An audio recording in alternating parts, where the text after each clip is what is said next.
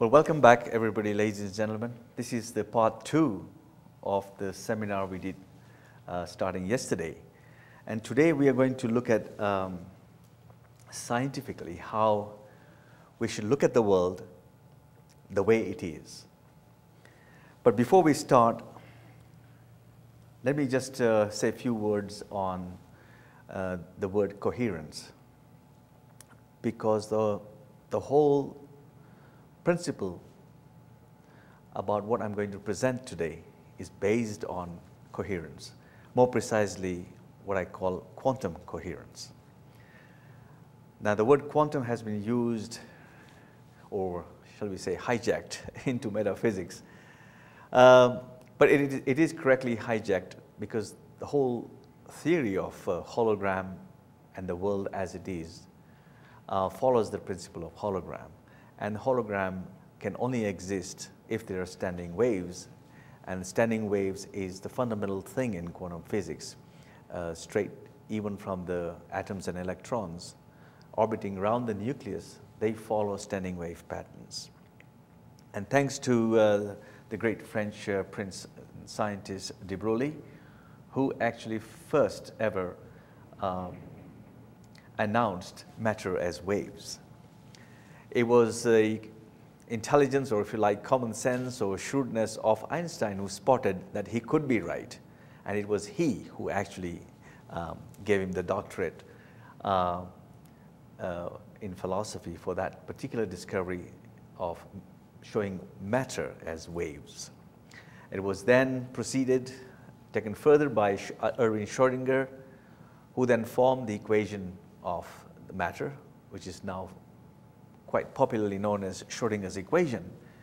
And it is with that equation we have cell phones today, TVs, and all the electronic gadgets we see today, computers, everything. It is based on that equation.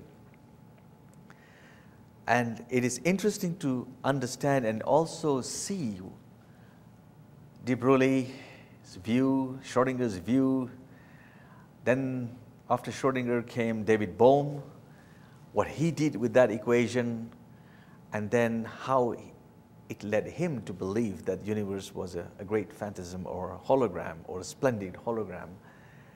And after that, believe it or not, it died its own death. And here, for the first time, I'm making that point where it died alive again to carry on further to explain you that what David Bohm did and envisioned was correct, and the world, the universe, is a hologram. That is the way it is. It will not change. And I hopefully will be able to show you more precisely how it is a hologram. Now, presently, if we just look at ourselves as human beings, we have not been living and acting as coherent beings. What I mean by coherent beings means in harmony with others around us and with nature. Instead, we have collectively become out of tune with everybody. And since all things are intellect, our dissonance, which is opposite of resonance, affects all life. Coherence, I believe, is fundamental to the evolution of the universe. Coherence in nature, whether expressed at the level of quantum, of our own mind and body, or of entire biosphere, is more than ordinary form of coherence. It is what I call, as I said earlier, quantum coherence. An instant and enduring interconnection over all space and time.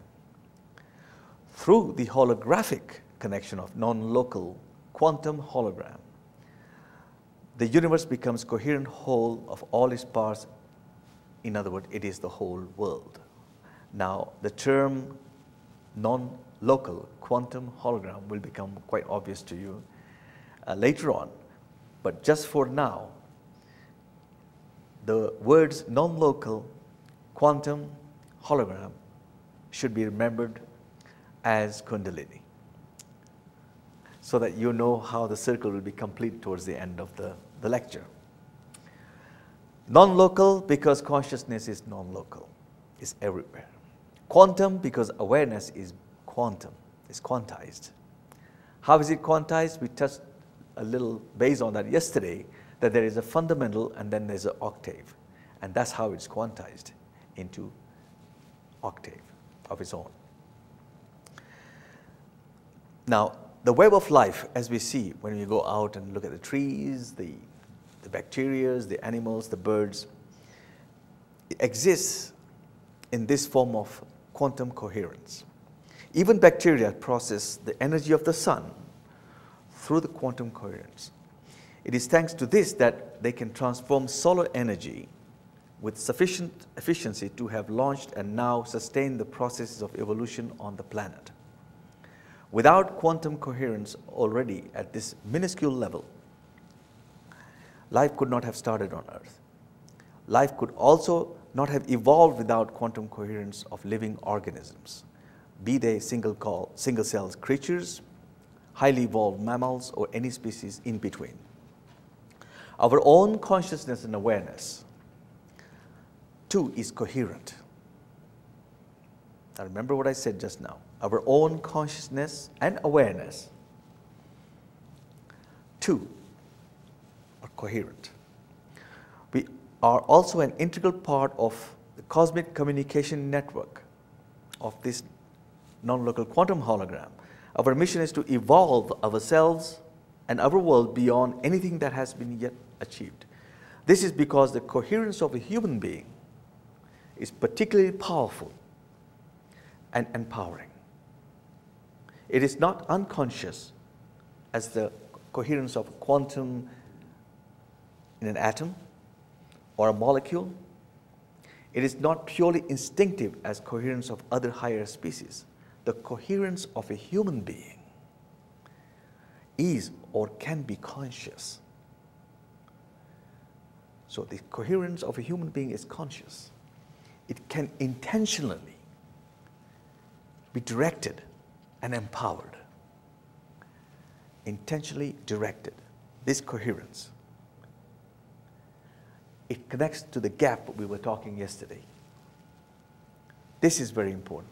In atoms and everything, yes, there is coherence, standing waves and everything, but none of them are conscious. Human being is the only one that is conscious, and he can direct his intention. And in doing so the right way, by synchronizing what I call awareness and consciousness, you will be empowered. That is what cosmic law is saying. So, having said all that, let's come to the views of the greatest scientists so far. Now I met, the last one I met last month was Roger Penrose. Now he said in one of the magazines, I forgot the name of it, it's called Discover magazine. And that's where he's saying, and it's interesting to see what he's actually saying. He's saying physicists will never come to grips with the grand theories of universe Penrose holds until they see past the blinding distractions of today's half-baked theories in the deepest layer of reality in which we live. The key sentence is the deepest layer of reality in which we live. What is that deepest layer of reality? And today we will see that it is what we call the Kundalini. That is the deepest layer. You cannot go beyond that. And that is what we're going to go through. And apparently, being a scientist, Roger Penrose is not aware of Kundalini. He just doesn't have that insight at the moment, but I'm sure he will, because he is trying to understand consciousness. And hopefully one day he will see it through.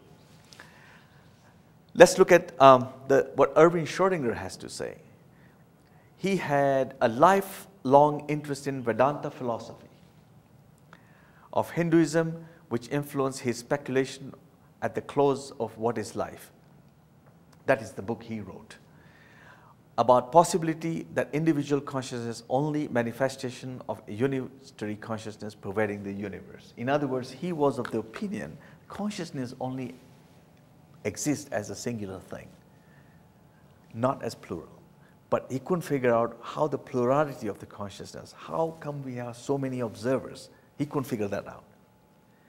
If he knew the Kundalini was a mirror, then he would have figured it out. Why there are so many observers. But consciousness is one. Let's take an example. For instance, I am standing here in front of you, audience. Right? There'll be 100 people could be watching me. But it's only one of me. But in your minds, there are 100 of me. How can that be possible? How can that be possible? How can 100 images in your 100 individual minds converge into one real person here? That is what we're going to learn today. How can 100 observers see the same thing, yet from different angles, but still one? It converges to one image, real image. Yet the virtual images are 100, each one for each person. And that is the perspective I want to explain today. How can that be possible? And that will give you a true insight into how to perceive the universe.